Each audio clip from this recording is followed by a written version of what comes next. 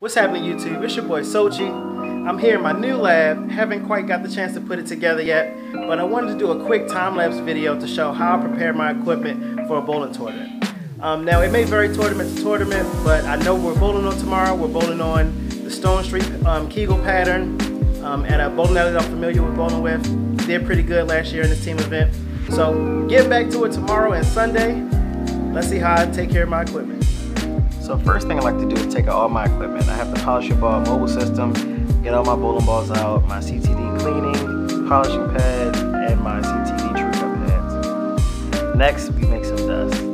I like to start at the lowest grit and then work my way up to the highest grit, depending if I'm doing a full resurface or just a touch up. After I do each resurfacing, I then like to clean the bowling ball surface, whether I'm polishing or not.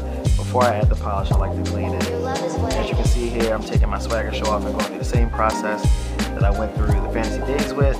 And next, I'm going to do the same thing with the yellow rocks.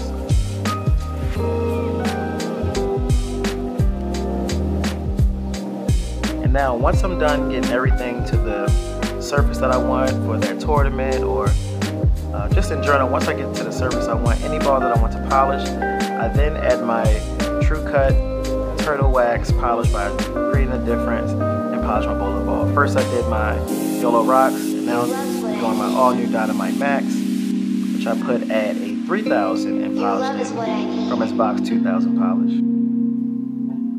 And the last thing I do is I go through all my thumb inserts and fingers and make sure they have a fresh piece of tape, just to make sure I have the cleanest and most consistent release. And there you have it, guys. This is how I prepare for a tournament. Let me know what you do in the comments.